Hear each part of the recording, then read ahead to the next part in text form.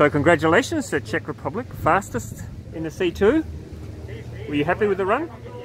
Yeah, I have to say we tried to do good run and we did. So we are pretty satisfied and we are looking forward to the finals.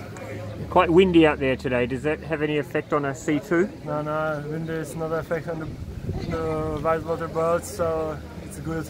Because if it's more wind, maybe yes.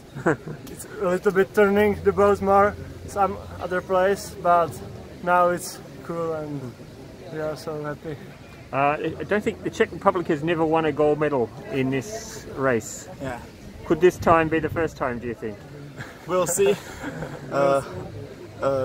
Before 2 years ago, our colleagues Sergio Vesely were second, so I think all Czechs will try to do better. So maybe gold, but every medal would be okay. But we will fight. Yeah. And what's this course like for wildwater? Are you happy with it? No, I don't like the course.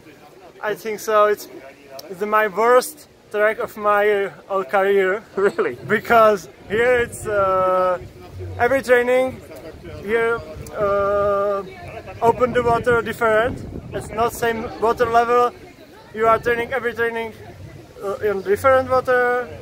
Plastics box everywhere. Not construction for the downriver. Only construction for the slalom. Strictly. If you see on the start slalom, if it's still there and we are racing the downriver, it's crazy. Yeah. And one training before the race, before the qualification, they are put them the billboard for start slalom, and it's crazy. I think so.